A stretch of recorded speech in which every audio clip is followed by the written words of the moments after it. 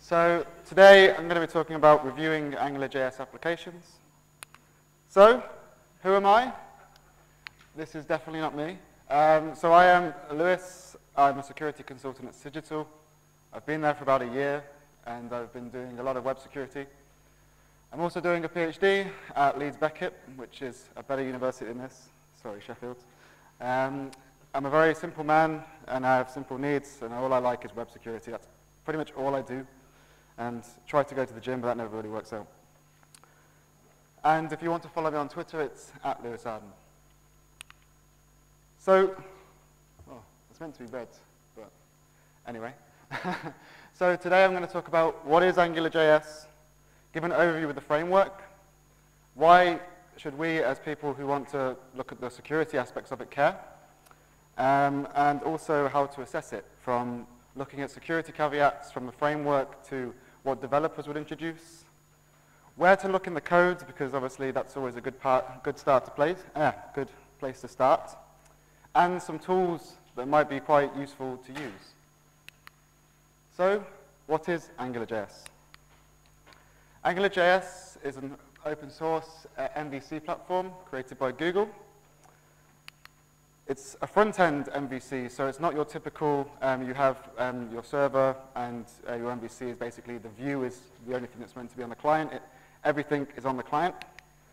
It has built-in data binding, so it has two-way and one-way data binding. Oh, no. This screen changed and this one didn't, so that was weird. Yeah, and it also has client-side templates. You can use pretty much any backend with Angular. It doesn't really matter. It can be Java, .NET, Ruby, PHP, whatever. All works. Generally, people use it for single-page applications. So it has like deep JavaScript links where you can click to stay on the same page. And it's more a fluid experience. And AngularJS is supposed to simplify development and testing because it's very easy to mock things up. So this is the kind of what you would generally see. You have your MVC on the client, then basically gets wrapped up in JSON, and then gets sent to the server.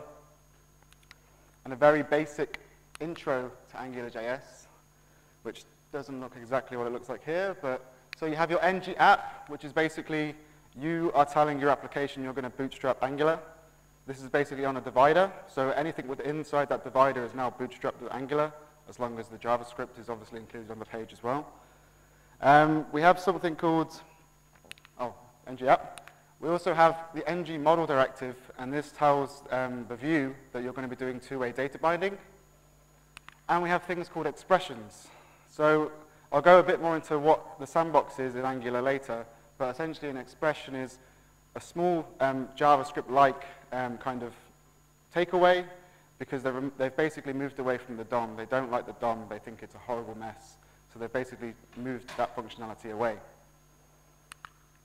So AngularJS as a whole, it's kind of classed as containers, and it separates your application. It doesn't really have a concept of a main method. So generally, you start off, you initialize a module, you give it a name, and then you start adding attributes to it. And this is what it kind of looks like. So within Angular, you have your module, and you have to basically initialize it with a name. Could be blank if you wanted to, but and then you also have to include any dependencies that you want to use within your application. So for example, if I want to do routing inside my application, I have to include the ng route or route directive or module, and then I can call the function route provider, which is accessible from ng route. Like routing, so it also has the route provider where you can do, like for example, .when you first browse to a website, you can choose a template URL, so what you want to display within inside the application, and also what kind of controller you need to do. So then we have controllers, and again, you have to do a module app, but then you can also include a controller, give it a name, obviously, and then you have things called scopes. And scopes are essentially objects that we use to reference into the view. So, for example, this could be like a piece of text, some array, an object. This is all basically, once you define it in a scope object, you can then reference it with inside an expression on the view. So as you can see, I've got a wonderful Hello SteelCon demo. So we've got a scope called Hello, and the text is called Hello SteelCon. This is not your average HTML. This has nothing really to do with Angular, it's just what I prefer. So this is a J template, and it's like a server-side template. And you essentially can define small bits of HTML. You essentially bind your application with ng-app. This all should also contain the controller, but it doesn't, oops. And then you can also, on your paragraph tag, just include that. And if the controller was attached, you would have, hello SteelCon displayed on your view. There's also things called directives. So as I said before, Angular's moved away from the DOM. You can't access things. So essentially, they have these directives, which are basically markers of the DOM. It talks to a HTML compiler, and then it basically transforms the DOM elements, and so on and so forth. So for example, a directive called ng-click is basically a JavaScript on-click event. You also have services, and I'm probably going to go through this quite quickly because I've already used up quite a lot of time just going through the basics. But then you have services, which are basically used to share code within your organization or through your application. AngularJS has inbuilt services, for example, $HTTP, that you can use to send data to the server. Generally uses XML HTTP or just generic JSON. You can also create your own services. So, for example, if you wanted to do a login request, you would build a login service that would do all the HTTP calls and so on and so forth. So, summing up, there's a philosophy in Angular, basically. There's a guy called Igor Minar from the Google team, and he essentially defines AngularJS as a model view whatever. They don't really care that you're using a controller. As long as you're building kick-ass applications, you can use a service, you can use whatever you want to get this application up and running. Configs are quite important to know because this is where you basically define things, where you want to disable stuff. Obviously, your controllers are your business logic, and so on and so forth. Your templates are your views, your visual representation, what gets displayed to the user. Then you have routing, directives, services, and then there's a thing, obviously I talked about scopes before. There's two kinds of scopes, which is quite important to know within Angular. So there's isolated scopes and global scopes. So within a global scope, it's accessible throughout the application, whereas if you're just working with a scope, it's isolated. So when you bind it within inside a controller, only an application which is bound to that controller on the view can access it. And obviously we have expressions, but like I said before, they're not accessible to the DOM, they're sandboxed away, and you only can do very basic things with it. So as security consultants, why should we care? It's had an extreme, huge adoption rate over the past couple of years. And if you look for the trends on what people are Googling, AngularJS is extremely popular. So as you can see from the graph, this is probably from about 2013. It just kind of skyrockets and carries on. The main problem is for developers, and a good thing for us, there's huge breaking changes every time they build a new release. So like they basically are saying, hey, we don't really care about backwards compatibility. We're just going to build some new stuff, and we're going to redefine the web. Screw it. So the problem is, if you start looking through the Git repo, you're going to identify very quickly that, yeah, developers probably aren't going to update their Angular, mainly because it's technical debt. They say to the managers, yeah, this is vulnerable. Oh, so what? We're not refactoring old code, and so on and so forth. So then, I'm now going to go into some security caveats. So hopefully that kind of gave you a broad overview of what AngularJS looks like, how it works, and how some of the components build together from the MVC kind of style. So we have issues within the framework, and I'm going to go into talking about breaking out of the sandbox. As I said before, they moved away from the DOM, they don't like it. I'm also going to talk about content security bypasses or abusing browsers and the framework itself to create that wonderful cross-site scripting that we all like. I'm also going to briefly talk about sanitizer bypasses. This isn't really related, and you won't really see this too much in the wild, but I'll go into that as well. It's just basically a HTML sanitizer. I'm going to look at issues introduced by developers. So I'm going to talk about explicitly trusting data, because by default, when a developer writes, like for example, you want to display a string, it's not really going to be rendered as HTML. I'm also going to talk about client-side routing and authorization. So as we know, this is a client-side framework. Server-side, definitely has to be looked into as well, but a lot of people seem to put a lot of trust in the client when it comes to these client-side frameworks. And we also have a thing called client-side template injection, which I'll go a bit more into later. Essentially, when you mix your server and client-side templates, you're going to have a bad time. So there's a long list of things I'm not going to cover in this talk because I'd be here for hours.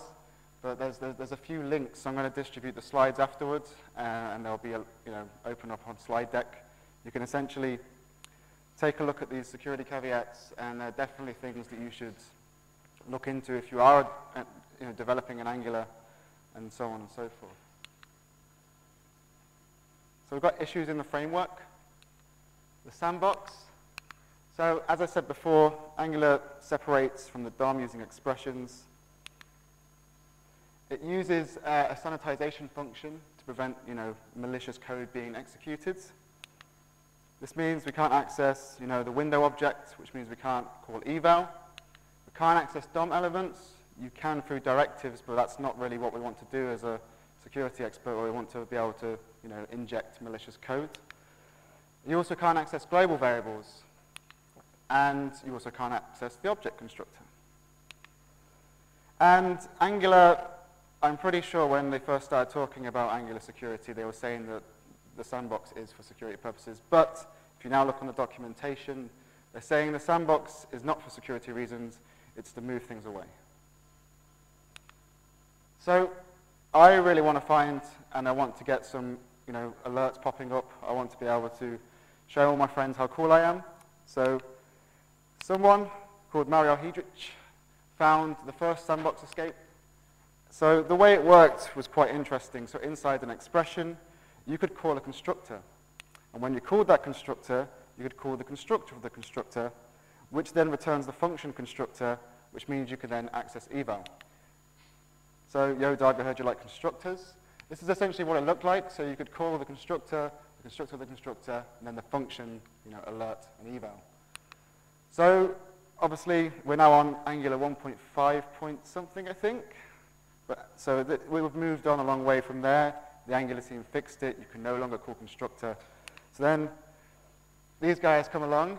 So Jan Horn, Gareth Hayes, Matthias Carlson, Gabor Mauna have done some research into Angular. And they've essentially, and their Twitter handles are all there. You should check them out because they always throw new interesting things into the mix when it comes to cross-site scripting and so on and so forth. So these guys essentially found new ways to break out of the sandbox. And I really would like to explain how half this stuff works, but my brain is not as big as theirs. So essentially, you couldn't access constructor anymore, but you could start to slowly access and modify things inside what was accessible within an expression, overwrite it here and there, and you get your alert. So you don't need to understand the full premise of this, you just need to know that there's sandbox escapes for the later versions of Angular. And then it kind of gets a bit weird. So this guy must have been on something strange, because then he finds this kind of payload, which allows you to then create your alert. And to be honest, it would take me about a year to figure out how that all actually works. So these researchers have done fantastic work, and I am forever in their debt. And if I ever go to a security conference, I'm definitely getting them a beer. So they blow my mind. But you should now know. There's also a working bypass that I tested on 1.5.6. It does require user interaction, but essentially, it's a bit strange. It makes use of the copy-paste thing with inside Firefox and Opera. Don't think it works in Chrome. And then it creates an SVG animation and so on and so forth. And when they copy that text and then paste it, then you can then click the animation and you have your alert. There's a wonderful blog from the guys at Portswigger, and they go into a lot more detail on how sandbox escapes actually work. This is kind of just to show you that they're there, and we should definitely be utilizing them when we're doing security assessments. So I'm going to summarize the sandbox escapes now. I've always wanted to use a Linkin Park reference in a presentation. So in the end, it does not even matter. Developers cannot rely on updating Angular to be secure from these kind of attacks. They have to make sure that users can't modify client-side templates, which is a very difficult chore.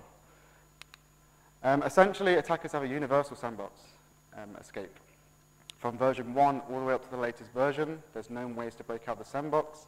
Some of them probably aren't public, which doesn't really require user interaction, but it's safe to say that there's definitely some issues with this sandbox. If you can find a way to do expression interpolation, you're guaranteed XSS in pretty much any version of Angular. And if you decide to do some digging with inside Angular, it's very strange to see if they will actually fix it, because they probably won't, because Angular 2 is on the way. And let's see what Angular 2 has in store. But at the moment, it's still in development, and I don't know if they've actually even implemented something like a sandbox yet. So now I'm going to move on to content security policy.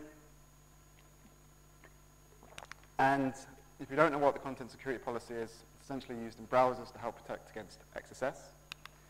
It allows you to essentially define where scripts are loaded and ran.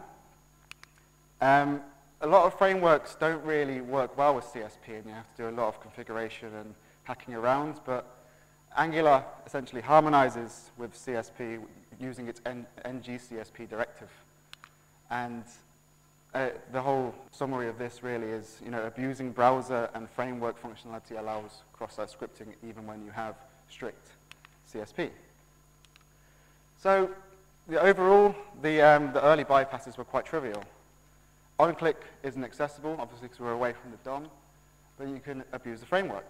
So what we had was an ngClick directive. You can call event, which leaks window, and then you have your alert. So then you can then process and evaluate it, and then you have your cross-site scripting. Then they fixed that, so that's a shame. Then they have issues within the browser. I'm not really going to go into too much detail about this, but there's a really good presentation by, I forgot his name. It'll come back to me.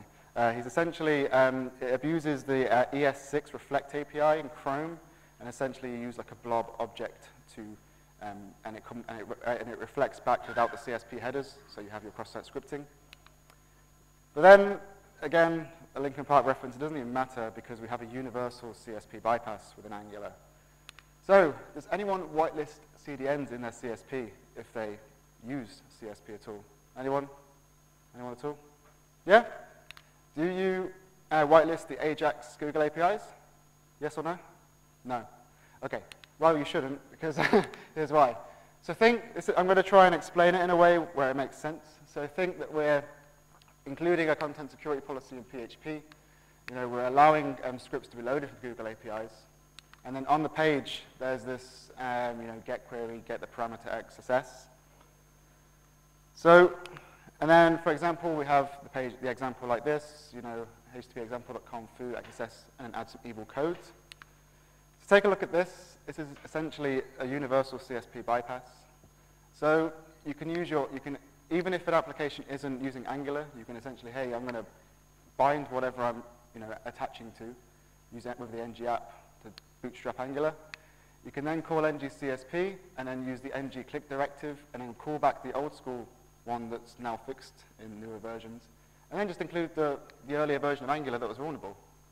And this overall basically gives you a universal CSP bypass regardless of, as long as they're whitelisting that specific domain. So there's actually quite a nice challenge, and I've turned my internet off because I don't trust any of you guys. There's a nice example on CSP bypasses by the HTML5 team. And it's the examples I'll give out the slides and you guys can check it out. It doesn't work in Chrome. They've actually blocked it, it seems, but it works in Firefox. Now there's sanitizer bypasses. Sanitizers, the sanitizer is essentially an XSS filter. Inside Angular, there's a component called $sanitize, and basically it'll take a string and and this is actually used in expressions, I think, as well, where it essentially returns a clean string ready to use within the view. The old sanitizer, when the guys started to look at it in 2015, they found out they're actually using a HTML parser from 2008. The problem is, this could be bypassed by including an SVG image using the use element, which allows you to pull resources from a domain. Which means if you could find a way to store XSS on a page, or just the alert one, and so on and so forth, you could then pull that image in, and you have it. Then they realized that was a problem, so they fixed it. and now they use basically the new sanitizer uses the DOM. And they use document implementation, which basically means we're going to make a new, fresh document. It's not going to be vulnerable to attacks, and they can move on. But then Chrome comes into the mix, where Chrome isn't fixing their wonderful Unicode issues. So I don't know if I don't have an example of that today, but essentially the way it works is you can include a Unicode that's essentially a white space. And if you ever touch this within a HTML, it strips away the white space, and then you can create a full JavaScript URI. And then that will essentially allow you to then do cross-site scripting. Now I'm going to go into the more fun stuff on what you'll probably highly likely find when you're testing applications. Everything that's going to be shown today I have found on client sites, and they probably still haven't fixed them, to be honest. So we're going to talk about explicitly trusting data. So this means, you're taking user input and you're, explicitly trusting it. So there's something called strict contextual escaping with inside Angular.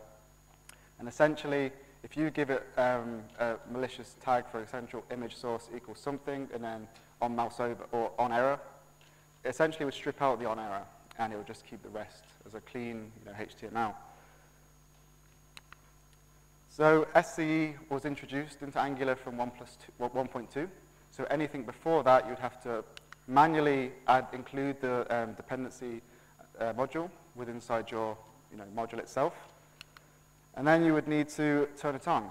So you would have to enable SCE through the SCE provider and enable it. So whenever you're looking at applications that are earlier than 1.2, you can start looking for these attributes to see if they've been attached. If not, they're not really using the feature, and they could be vulnerable to cross-site scripting. So, and it also can be disabled altogether by using the same thing, but just turning it to false. Don't do this, because anything specified with an ng-bind HTML directive will cause cross-site scripting if it allows, if it's taken from user input. So yeah, you can set it to false, and then it turns off. Then you need to, once you are using a version which has it included, you essentially can set things to the ng-bind HTML, and the ng-bind HTML essentially evaluates an expression and inserts the resulting HTML into an element in a secure way, unless you basically directly say, no, I'm going to explicitly trust this data. So you have some functions within SCE called trust as, and then you essentially can define a type. The only thing that works with ng-bind HTML is trust as HTML, but the developers in Angular have released stuff like trust as JavaScript, trust as CSS, and so on and so forth, and these can be deployed in people who make custom directives. You also have the SCE trust as direct, and just give it a value, and this would trust it. And now I'm going to try and just show this in a demo. So for example, think of this as we have an app, we have a controller, and we're ng-binding HTML hello. Then we have our controller, and essentially, oh wow, I changed this very briefly before I came on and displayed this. But so essentially, this is supposed to reflect what's in the controller, and we're calling SCE trust as HTML, and essentially this is malicious because it has an on-mouse over event, and it will do the JavaScript function. So now, pray to the demo gods that this is going to work. So, oh, we can't see it. Okay. Can I move this over here? Cool. Well, now I'm going to have to do this like this. So, I have essentially an application I have built within Digital, and it's got some AngularJS related vulnerabilities. So we have a bookmarks application. It's better than Pinboard, obviously. So if we go to bookmarks and essentially inspect this element, which is very difficult to do, can't even see it. There we go. So if we inspect this element, and it's over here. 1 second. The demo gods are not proud today. So as you can see, it's probably quite difficult to see because I can't hardly see it, but we have ng-bind HTML, and the bookmark name. Now, if we do the same for the URL itself, as you can see, we're doing ng byte HTML, but we're explicitly trusting the data. So anything that gets entered in there is going to create an alert. I can't see anything now. No, what's going on? That's not good. Let's just close this down and see if that gets rid of it. There you go. So let's just say script alert 1 in the first one. I don't know. And we'll call this one script alert 2. So if we submit that, because it's explicitly trusted, we now have our cross-site scripting. But as you can see, only 2 displayed, only because we're explicitly trusting the data. I've seen this on about probably 4 or 5 client sites where they've been explicitly trusting data from either because everyone now likes to work in bleeding edge frameworks, everyone's using the mean stack. They're storing stuff in a Mongo collection and they're echoing it out in a trusted manner. So I'm going to delete that and then carry on back into the thing. But that shows you that explicitly trusting data is bad, and you should not do it unless you're confident that the source isn't going to be changed. So this is a screenshot just showing that it worked, just in case the demo fell over. And then there's also something within a scope object called eval. So you can't do generic evaluations with JavaScript eval because we're not accessing it. This allows you to do a bit more complex Java-related stuff, but you still can't directly access things like just do an alert. So the eval function evaluates Angular expressions. So an actual secure version, way of doing it is to essentially, this translates to scope eval. I want to evaluate scope A and scope B. And you can also evaluate functions, so function name and so on and so forth. So what I've found from testing Angular, if the data is not wrapped within single quotations, this can cause security issues. So if we look the same thing, but explicitly calling the data without wrapped in single quotations, this is vulnerable to cross-site scripting, and it also allows you to access things within the scope and the root scope. So an example of this is the secure way of doing it. As you can, we don't really need to go into too much about this because we've already talked about it today. But essentially, we have a function here that's called scope eval, and it's setting it to message. So anything within A, it's going to get evaluated. The insecure way of doing it would be, to include the scope A, and this would actually allow you to, one, use, if they're using an earlier version of Angular that a sandbox escaped to, you could use that and it would evaluate it and you would get your alert.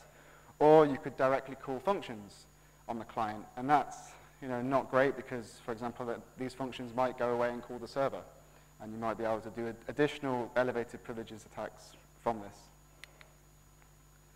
Now I'm going to move on to client-side routing and authorization. So this is quite a lot of things to take in, but essentially there's been a few online blogs on how, hey, here's how to kickstart your application using client-side routing. And I've unfortunately had the pleasure of testing some of these applications. They're not very good. So permission models on the client, and as you can see, there's something called this. So as we saw before, we have essentially, we're including ng-route, and we're basically dependency injecting the route provider. Then we're calling the route provider, and then when someone browses this resource, you're loading the page, loading a partial page. I'm not entirely sure what that does. Then you're calling the controller and what's going to be doing. And then this resolve is essentially, I want to validate that someone is authorized or is an administrator. And this is all on the client. We can do some very malicious things with this, which means we can modify them on the client, and then if they're not validating on the server, we can gain access. And that's generally, what most web applications do, but unfortunately, because of this, move to everything into the client, it's becoming more and more common to see these kind of attacks.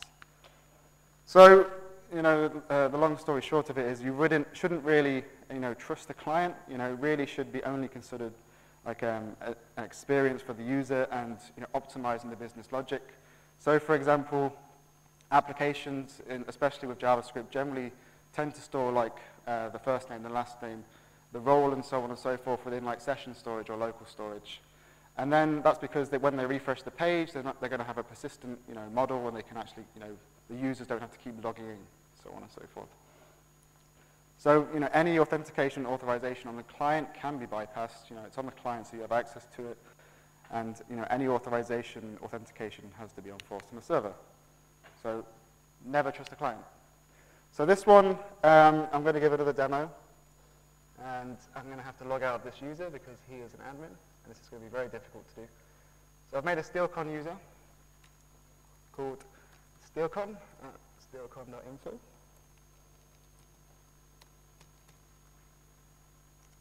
And the password is very secure. No, it's not the right password, because it's SteelCon. There we go. So at the moment, I'm a normal user, I don't have admin privileges. But on this page, and I would view the source, but I know it'll go horribly wrong, so I'll just kind of give you a summary. On this page, it's checking to see if the person's an admin, and it will give them an additional thing in this drop-down. The problem is, they're using session storage along with client-side routing with no server-side protections, which means if you modify it on the client, you're going to essentially elevate your privilege and see resources that you shouldn't have been able to see.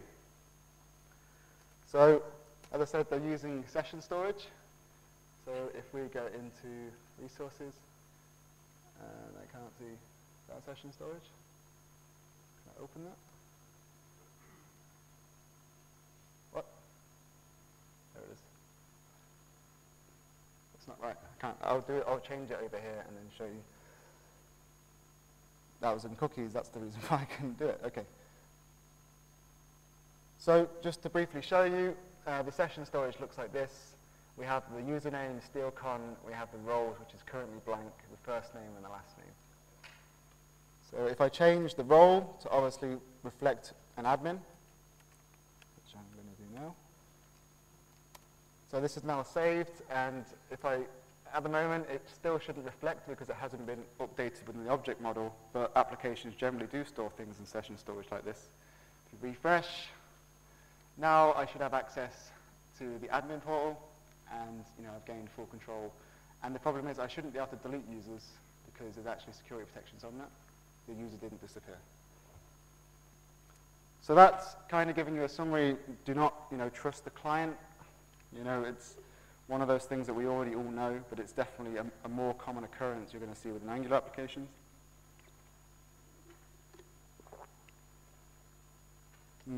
Okay, this is wrong. It's meant to say client-side template injection. So we have different kinds of templates. So we have the server-side templates that generally are Jade or EJS or Pug. There's also JSP for Java and Smarty. In the example I'm using today is Jade, but the demo or the actual explanation is in EJS. And then you also have the client-side templates, which are AngularJS and React. So, mixing these templates on the server side and the client side, you can basically cause cross-site scripting without having to even write a script. So, user input is added to the server side template and is sent to the client side template. The server will escape or encode malicious type, flags such as less than, greater than, and so on and so forth. But within an Angular expression, it's not really classed as malicious. So it won't be escaped on the server, and it will eventually be executed when it gets sent back to the client to be processed. And it will run, within the sandbox, and it won't, but avoid mixing them. So this is a nice little diagram. The colors are a bit broken because of the screen. But when you're talking about template injection, a malicious AngularJS code is injected. So if you're allowing user input to be sent to the server, then the template engine will only escape HTML special characters. And then it's essentially sent to the client side, where it will render the AngularJS expression, and the malicious code will be executed. So to summarize this in code, we have a parameter called name, which is wrapped inside interpolation characters. On the server, we're rendering the EJS template, and we're also we're taking in the name parameter. So an example of this, presuming a controller has a logout function, we can call this, this name equals to curly braces and call the function. And then it would essentially look like this, and you would call the logout function. So this is another demo that I'm going to show. And this is a more common thing that you will see in the wild, mainly because, for example, if you go to Portswigger and look at their releases of blogs, they've actually found some issues like this in the wild recently. So we have a name function here that basically searches for bookmarks from the name. And if I search for Lewis, it's going to return Lewis. If I search for SteelCon, it's going to return SteelCon. But the problem is, if I can add angle brackets, and the server takes it and processes it and then sends it back to the server, this should evaluate to 3, which it does. Now that's interesting, but it's not really a security flaw in itself. So what I'm going to do is, this application is using Angular version 1.4.4, and it has a known sandbox breakout string that we can do. So it kind of looks like this. I'll show it you here first. It's kind of the same thing that we did, or we showed you for 1.0. So within here, we can send it. It will get processed by the server, and then it comes back to the client, and there you go. You have your alert. Now that's not just the thing that you can do. You can. Oh, this actually really breaks up the application one because you can never get out of it. No. Okay. This is what I had to do last time. Slowly but surely, I get there. Okay. So yeah, it's not the only thing you can do, because within this application, the user object is essentially setting the global scope. There's no controller attached to this part of the application, but because in the global scope, it's accessible throughout all of Angular. So if I just request the user object of who I'm currently logged in as, it's going to process it, it's going to return it back wherever this client-side template to server-side template injection exists. And then something a bit more malicious is where you can call the user object and set it to undefined. If I wrote that correctly, and then it logs the user out. It's not really a problem in itself because it's using session storage, so I can just refresh the page, and it will actually log me out because the string's still there. But if you go to another page and then refresh, and now log back in. That's not a huge problem in itself, but it is. Mixing server-side and client-side templates is a huge problem. And it's bound to happen quite a lot, especially when people are moving legacy code over and they're rendering things on the server. So now I'm going to talk about essentially where you would look with inside Angular, and hopefully some helpful tips that might help you identify some of these issues. So, of course, the first thing to do would be to verify the Angular version. Depending how you're approaching an application, is it code-based? Is it, you're testing it from a black box perspective? You might be given source codes, which means you could probably look at the dependencies that have been included into the application, or you can look for the literal string, or you can essentially, actually, if they've basically tried to strip out some of the, telling you what it is, or if it's a minified version, start looking for the error responses that get sent to the server. Well, basically, when an error happens, it comes back up with relevant information for Angular, and it will keep it to the version that's essentially set. So that will be quite helpful to find. I haven't really gone into this today, but check third-party libraries. There are 2 that were on the slides that I've added some links to. They had DOM-based cross-site scripting, and you could utilize them once people use them in their application. So you want to check what's currently injected into the module itself. So if you see, for example, ng sanitize, it's highly likely that they're going to start using SCE within their application, which means they might then start explicitly trusting data. And the same for, you can start looking at the routing and start to get a bit more understanding. You can also look to see, are they checking for authorization headers and so on and so forth. So yeah, you can also look what is dependency injected into controllers. That's very helpful as well, because then exactly on that page they might be trusting data, or they might be calling a service that might have a known vulnerability when you start looking at the client-side codes. You want to look at custom directives and services, mainly because they've been developed by the actual developers themselves. But as you've also seen, earlier versions of Angular could be abused by attacking directives directly. And you also, I obviously didn't go into too much detail about this today, but you'll want to take a look at what they're storing within local storage, because that's persistent and even if you close the page and come back a week later, it's still probably going to be there unless you delete it manually, or if the application has forced you to delete it. And you are going to have to spend a lot of time in the controller and understanding the client-side logic and how everything works. You are going to have to see if you can bypass certain permissions, make sure they're being validated on the server, and everything like that. So this is coming towards the end, and I'm going to go into some tools that probably will help you out. They definitely help me out. So we have RetireJS, we have Burp Suite, of course. We have a tool called Batarang and an Angular version 2.0, which probably isn't going to be used that much yet. We have ScanJS and ESLint. ScanJS is deprecated, but it's good. And then, obviously, talking for our own company, we have a tool called Jax that's soon going to be coming out. So RetireJS, it essentially scans, depending on what you use. You can have a command line scanner that will actually scan a repo or a code base to look for known JavaScript vulnerabilities in the libraries that are used. Generally, I use the Burp Suite plugin because I always live in Burp Suite, and it will basically use the active scan or passive scanner and directly report to you straight away if there's an issue. So if you take a look at this, it's supposed to be red, but it's not.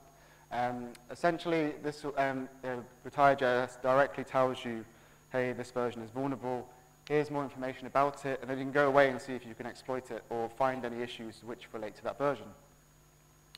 And there's also Burp Suite. So as I said before, Portswigger have released some really cool blogs related to Angular recently. And they've actually started to introduce some of these client-side and server-side template injections directly into the active scanning techniques.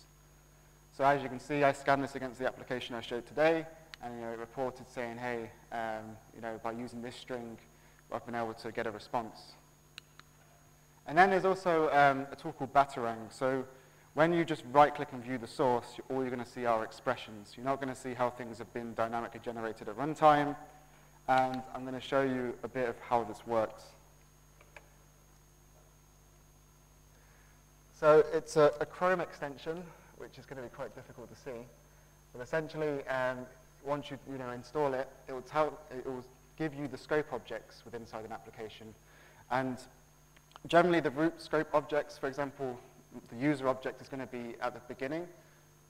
And as you can see, I can then log in, and then I can look at the roles, and I could change this to member, to admin, and so on and so forth. You could obviously do some by capturing the response and changing the response from, for example, testing in Burp Suite. But this just allows you to get a good look and feel of how things work. And for example, when I'm iterating through an array or something like that, it should show you the bookmark objects that are available as well. And obviously has the corresponding information about that. Oop, lost my screen.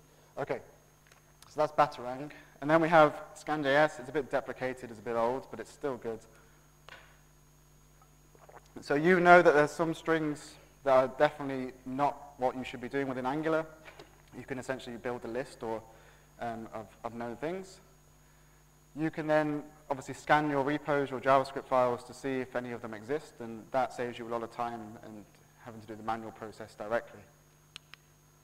And then, this is obviously a company plug, but we have a tool called Jax from our sister company called Codoscope. At the moment, it's built in JavaScript. It's a JavaScript static code analysis tool. It's very, very fast. And at the moment, we look into Node, Express, MongoDB, Spring, and Happy. But in the near future, which I have the privilege of working in and working with the team, we're going to be releasing AngularJS static code analysis scanning. So I'm going to summarize this presentation. AngularJS is an interesting model view whatever, as the team like to say. There are and were some interesting issues within the framework. Be careful of SCE, because if you explicitly trust data, you're going to have a bad time. Use the eval wisely, make sure it's enclosed in single quotations and only accessing objects through that way. Never trust a client, and do not mix client and server templates. There's some additional reading that I'll stick it on SlideShare and tweet about it. You guys can go away and take a look at that in the future. This one is extremely great, and they also have if you go onto YouTube and type in an abusive relationship with AngularJS, you'll find one of his talks as well, and it's really good. And the Portswigger ones are extremely good as well. So that's my presentation. Thanks a lot. And do you have any questions?